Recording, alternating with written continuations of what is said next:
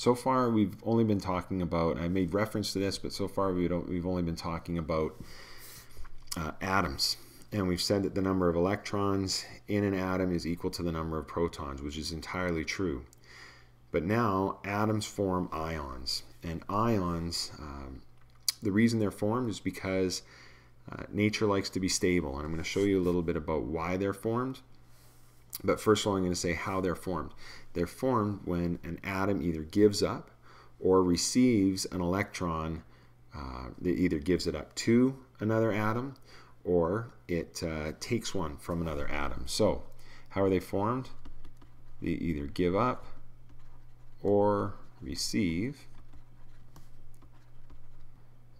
one, we'll do that, we'll say one or more electrons from another atom. So electrons can be exchanged, and these are typically valence electrons. Okay, valence electrons are the ones that are in the outermost shell, and we either give one up to make our outermost shell most stable, or we gain one to make our outermost shell stable. Okay, and what I mean by stable, I'll talk about that in a second, but it's basically having that outermost shell filled. So I have two words here. There's two types of ions that we're going to look at. They're cations and anions. And cations, these are positive ions, and anions are negative ions. Now, what makes one positive? Positive ions are formed when an atom gives up electrons. Okay, we'll have more positive charges, a greater number of positive charges than we would have negative charges. So of course it's going to have a net positive charge. Negative ions, this is when we have, they are receiving electrons. Okay.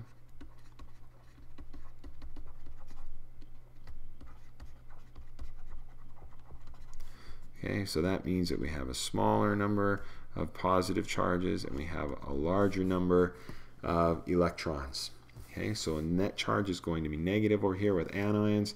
Over here with cations, we're going to have a net positive charge, and the easy way to remember this is there's a T in the middle of cation, which makes this positive. That's how I always remember. So we're going to take a little bit of a closer look as to how these ions themselves are formed. Now, we've already looked at potassium earlier on, and again, potassium has 19 protons. Okay, it has 19 protons, which means that the atom itself has 19 electrons. And that puts, when we go with our electron shell of 2, 8, 8, well, that gives us 18, and that leaves us one hanging out here. 1. And as I said earlier, nature really likes to be balanced, and with electron shells, nature wants its outermost shell balanced. It wants it full. So if it's not full, the easiest thing to do is to give this up. So this last electron will go, its outermost shell, so now we get rid of this one, its outermost shell is now full. Now it actually feels good, but what happens to our net charge?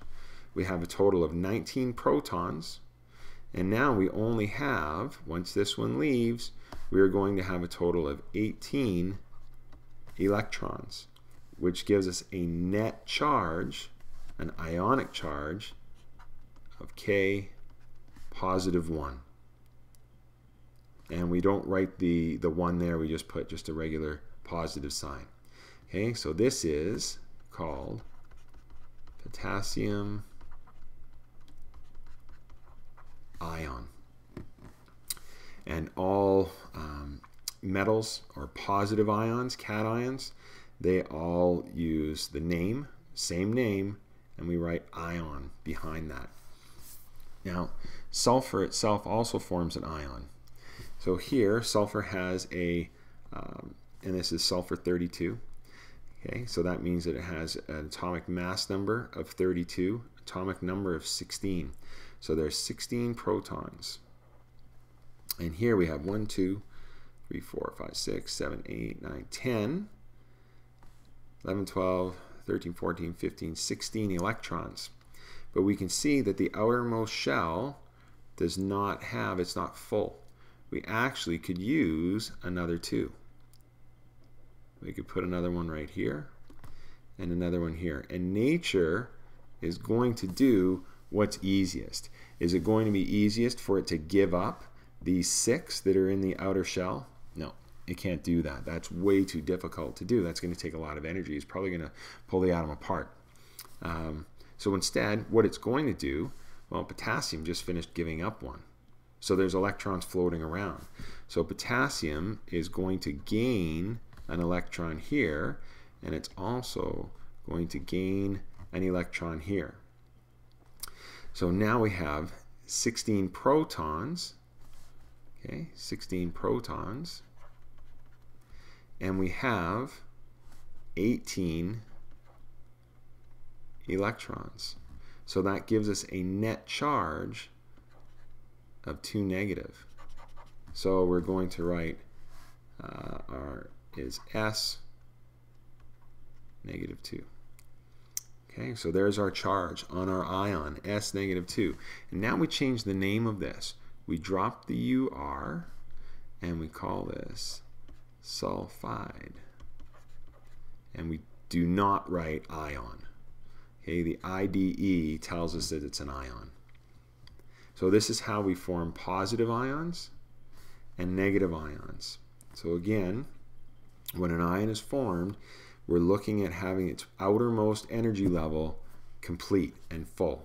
So that's either going to be 2 electrons or 8 electrons. Okay, here again we had 2 in the first shell, we had 8 in the second shell, we had 6 in the third shell. Well, instead of dumping those 6, we want to bring it up to 8. 2, 8, 8. Okay, so you can see that sulfide and potassium have the same number of electrons in both of them. So here's a practical example of this. If we have, I'm going to change my color here. So if we have sodium and chlorine. Well, first of all, sodium atom, which is here, okay, and chlorine. Okay, this is the atom. And how do I know it's the atom? Because the number of protons equals the number of electrons. Number of protons equals the number of electrons.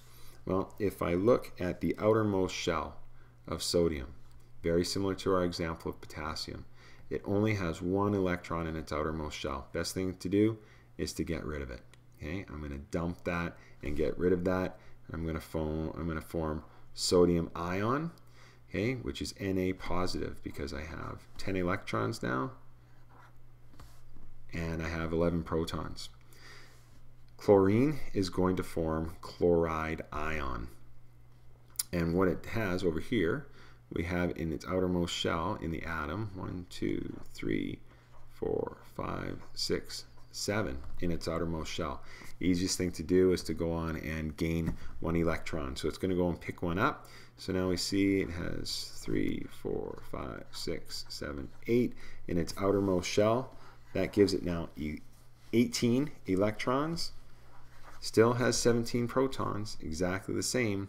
So now it has a net charge of -1. This is how ions are formed. So the reason why these guys get together, then they form table salt, which is sodium chloride, because we have a net charge of +1, and we have a net charge over here of -1, giving this compound, we're going to get into compounds a little bit later on, and maybe I'm getting a bit ahead of myself, this has a net charge of 0. So that's how this works out so well. Okay, and that's how we get our table salt. Sodium wants to give up an electron, and chloride wants to gain an electron.